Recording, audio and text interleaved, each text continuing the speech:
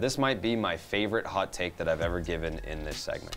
And I want you to pay attention to this. Okay, I'm paying attention. Pay attention. Aaron Boone should be the manager of the year in the American League, and I'll tell you why. Okay, why?